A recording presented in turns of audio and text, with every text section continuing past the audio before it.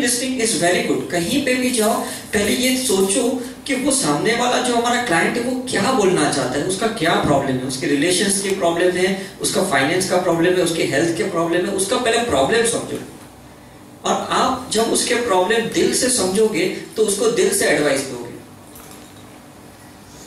और आप अगर ये सोच के रहोगे कि वो कुछ भी बोले, मुझे तो उसको मेंबर बनाना है, मुझे तो उसको प्रोडक्ट पकड़ाने हैं, it is imitation, it is manipulation. और मैनिपुलेशन कभी भी ज्यादा समय तक नहीं चलता है।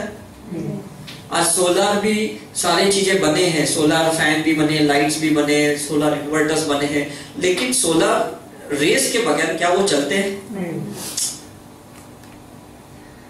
समझ में है कि नहीं? तो यही चीज समझो कि नेचुरल इज नेचुरल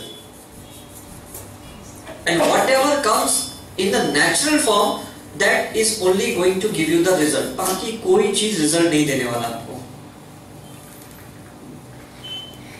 कितना भी आप आर्टिफिशियली यहां वहां की किताबें पढ़ो, मैनिपुलेशंस के टेक्निक सीख लो, कोई फायदा नहीं है। ये कुछ टाइम तक आपको रिजल्ट देगा, उसके बाद नहीं देगा, क्योंकि आपने उसको आर्टिफिशियली क्रिएट किया। अंदर का माइंड आपका समझता है मैं करप्टिव हूं, ये अंदर आपको पिंचिंग होने वाला है। Are you getting it? Right?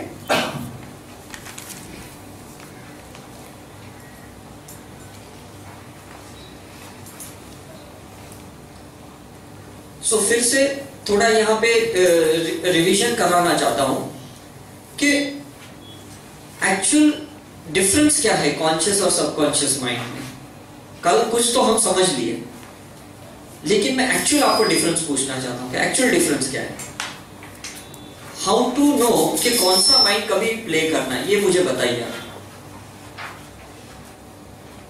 Yes, मतलब भगवान को क्या जरूरत थी ऐसे 2 प्रकार के माइंड डालने के लिए, ऐसे 3 प्रकार के माइंड डालने के लिए? कुछ तो उनका पर्पस होगा कि नहीं? You tell me what is the purpose, ये मुझे बताइए। कल हमने जान लिया कॉन्शियस माइंड लॉजिक होता है, उसमें कॉन्शियसनेस होती है, उसमें अवेयरनेस होता है, ये सारा एनालिटिक होता है, ये जान लिया। हमने कल देखा सबकॉन्शियस माइंड इमोशंस होते हैं, उसमें भावनाएं होती है, फीलिंग्स होती है, वो इतना पावरफुल होता है, ये भी जान लिया। लेकिन पर्पस क्या है? देखो कोई भी चीज है ना, बगैर पर्पस के तो दुनिया में कुछ नहीं होता। ये आप मानते हो कि नहीं? यू बिलीव व्हाट नो, है ना? कुछ तो पर्पस के लिए है, राइट? तो ये मुझे बताइए, ये ब्रेन का पर्पस क्या था इतना वेरिएशंस का? Balance as per the priorities.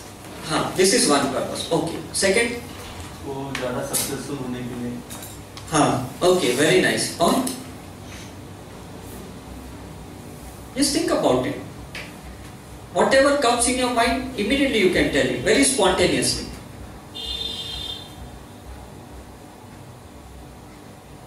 Mind peace के लिए।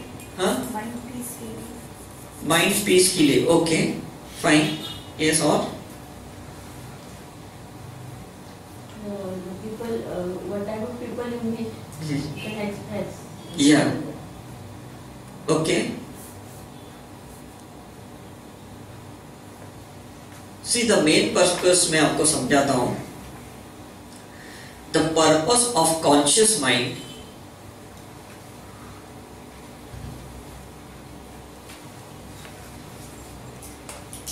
is to adjust the people around you and adjust the environment. Conscious mind दूसरों के लिए बना होता है, उनको एडजस्ट करने के लिए, उनको समझने के लिए, उनको एनालाइज करने के लिए, ये उसका पर्पस होता है। सबकॉन्शियस माइंड होता है, या कॉन्शियस माइंड का जो रोल होता है, जो पर्पस होता है, it is to adjust the people and to adjust the environment.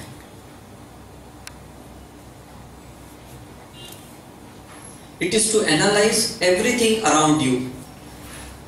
जैसे अभी मैं यहाँ पे बैठा हूं, मैं कॉन्शियस माइंड से एनालाइज कर रहा हूँ, हाँ यहाँ से एसी की हवा आ रही है, यहाँ से ट्यूबलाइट की लाइट आ रही है, ये मेरा कॉन्शियस माइंड एनालाइज कर रहा है, राइट? कॉन्शियस माइंड आप लोगों का ऑरा रीड कर रहा है कि किसका ऑरा कौन से कलर का है, वो कितना समझ रहा है, कितना नहीं समझ रहा है, ये सब मेरे कॉन्शियस माइंड का है। For interactions, conscious mind interactions के लिए होते हैं, समझ में कि नहीं?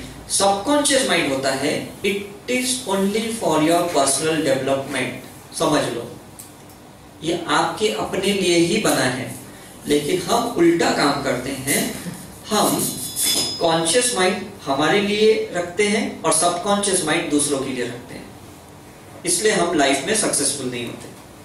हम अपने इमोशंस दूसरों के लिए डिपेंड रखते हैं कि नहीं उसको अच्छा नहीं लगा तो मैं ऐसे नहीं करूं, उसको बुरा लगता है तो मैं ऐसे नहीं करूं।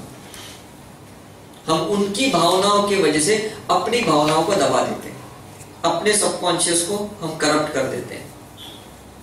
Are you getting it? आप समझ में आए? सो अपनी फीलिंग्स अपने सबकॉन्शियस में अपने लिए होती है,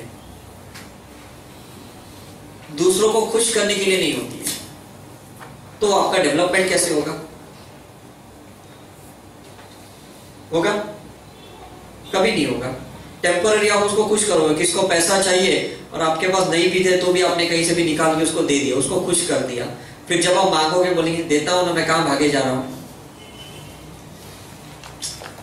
दे तो दिया आपने अपनी खुशी को दबा के उसको खुश करने के लिए, लेकिन इसमें आपका डेवलपमेंट कहां पे हुआ? समझ में? इसलिए जो हार्ड डिस्क होती है वो आपकी अपनी हार्ड डिस्क है, उसमें वही डेटा डालो जो आपको अच्छा लगता है। दूसरों के डेटा उसमें मत डालो, दूसरे के इमोशंस को मत डालो, दूसरे के थॉट्स अंदर मत डालो, दूसरे के फीलिंग्स मत डालो, दूसरे के एक्सपीरियंस अंदर, वो कचरे का डब्बा समझ के दूसरों की चीजों को अंदर मत रखो। उसमें डेवलपमेंट कुछ नहीं होगा। वही purity, pure love, pure energy को अंदर डालो जो आपको इवोल्यूशन में हेल्प करेगा, जो आपको डेवलपमेंट में हेल्प करेगा। Is it clear? For example हम लोग कभी कभी इमोशन होते हैं दूसरों के प्रॉब्लम्स के कारण, तो वो इमोशन हमको तकलीफ कर ब्लॉकेज करती है, ब्लॉकेज करती है ना वो, राइट? फीलिंग्स रखो, कंपैशन सबके लिए रखो, लेकिन उसके लिए परेशान मत हो, क्योंकि उसका जो सिचुएशन है वो उसके टीचिंग के लिए है।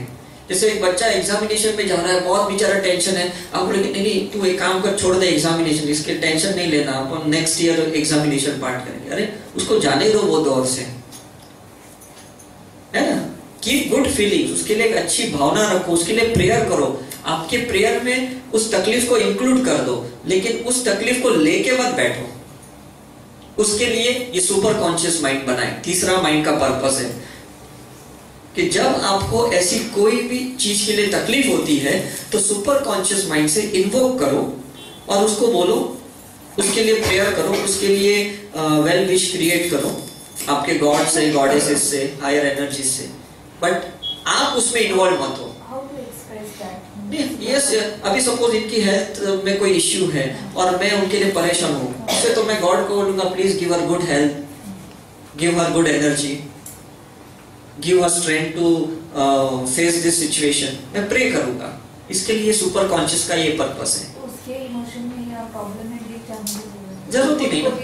हाँ, अरे बेटी, क्योंकि प्रेयर में वो ताकत है, सुपर कॉन्शियस में वो ताकत है। आपके कंप्यूटर में कोई डेटा नहीं है, आप इंटरनेट ऑन करके उसको डाउनलोड कर देते हो। अभी वो दो चीजें सबकॉन्शियस और सुपर कॉन्शियस एक्टिवेट कभी करते हैं। हाँ